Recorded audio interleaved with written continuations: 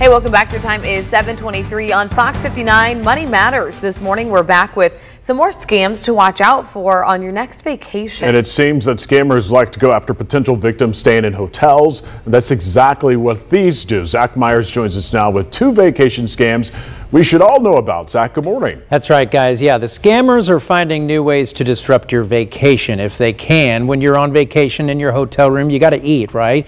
Well, the scammers know that. One scam that's been working for years involves bad guys walking through hotels, slipping flyers under the door for a nearby pizza place or a fake room service menu. Why would you question that, right?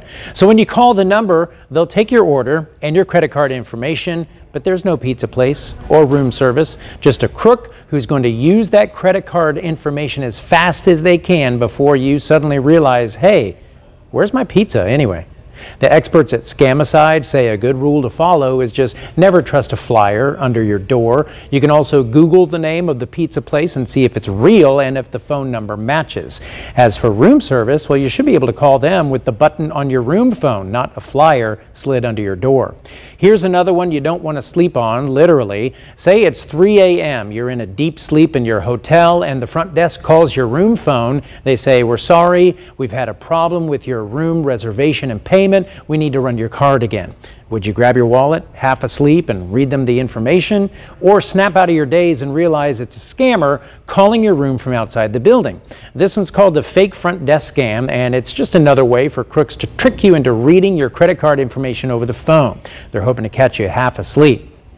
According to the watchdogs at Trend Micro, the best way to handle that call is to hang up and just call the front desk back. There's a good bet they won't know what you're talking about. Or you can say that you'll come down to the front desk at a reasonable hour and handle it in person, then hang up.